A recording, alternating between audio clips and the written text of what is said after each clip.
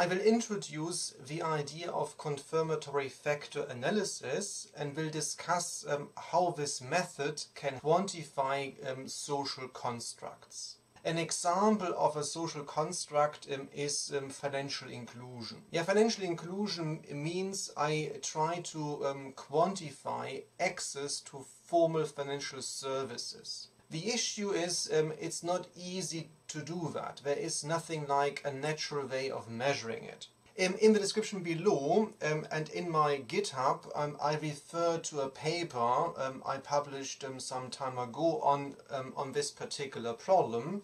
Now a social construct is something which we can't easily quantify. Often you might also read the term latent variable. Yeah, so latent or unobserved variable, which we can't easily get our hands on. Yes, if you think about measurement, so most variables we used before, like interest rates, like GDP growth rates, you know how to measure it, and I think there is a good level of evidence that there are certain ways of measuring these things, and there is not as much debate around it. Yeah, however, in other cases that is not really true. Yeah, so an example, for instance, here, which is very common also in the literature, is for instance confidence or overconfidence. So there is a whole literature in management that argues that overconfident decision makers, CEOs, make poor decisions. The issue is how do we measure overconfidence? Yeah, so it's not obvious. The next thing you have to always think actually about is what can you actually measure? And very often the answer is you might already have certain factors that you can observe. So a classic thing is you have a questionnaire and you ask questions to participants and they respond to maybe 10-20 questions. You could also have some characteristics which you can observe, yeah, like age, or you have to ask someone about age, about income, for instance, so things you can actually quantify. In the context of financial inclusion, what we tend to use is the number of ATM machines for 1,000 inhabitants, or the number of bank branches. So the main challenge is how can we move from these factors we can observe to the social construct like overconfidence. You will find now in the literature one solution, and this goes under index construction. Human Development Index is used a lot in development economics. It combines a GDP per capita measure, life expectancy, and primary school enrollment rates. So it kind of combines health, education and economic development into one index. The issue of index construction is always how do you determine which factor goes in? Number one. Number two, and that's actually very tricky, what is the weight? So is it equally weighted, the index? And very often it is.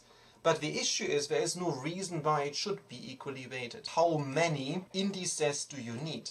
So very often people just use one index and say, oh, that's a way of measuring stuff. But there is no reason for it, because you might argue, why not have two? So this whole literature needs a discussion about what you call reducing dimensions. Yeah, and this is also an area in machine learning. So for instance, if I have 20 factors, so if you have 20 factors, you actually operate in a space that has 20 dimensions. The idea of an index is you could map this information into a lower dimensional space. But it's very doubtful that one single dimension is sufficient to capture all this information. So how can you move from this to maybe an R power of k, where k is much smaller than 20, without losing too much information. Principal component analysis. The idea behind principal component analysis is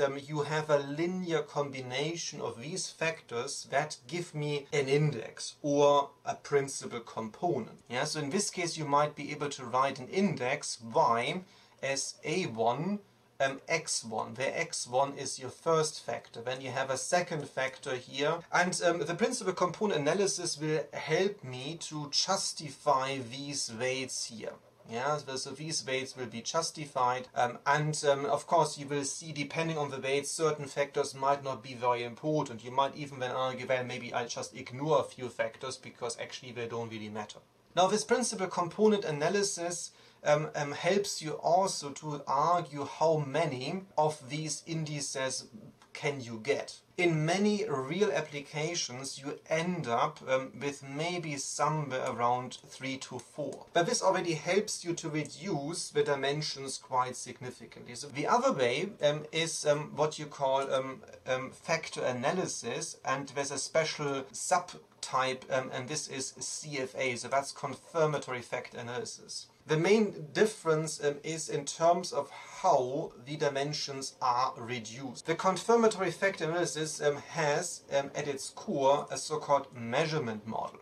A measurement model is related to this whole area of structural equation modeling. I have here my social construct. Again, I denoted y, and I don't know actually how to measure it. Yeah, so I put this into an oval shape. So, and then we have these factors in rectangular boxes, which means I can actually measure them. And now the idea of the measurement model is that my latent variable can influence these different answers to a question, or the different factors I can measure. So the direction of influence goes from your latent variable to these factors. So put differently, these latent variables, they contribute to the outcome, to the answers you might give in a questionnaire. Then the other component is each and every factor has its own error term. So there's a so-called idiosyncratic error term, which also affects your response. So that's a different perspective. Yeah, so you have a kind of a common latent variable y, which influences all these different factors,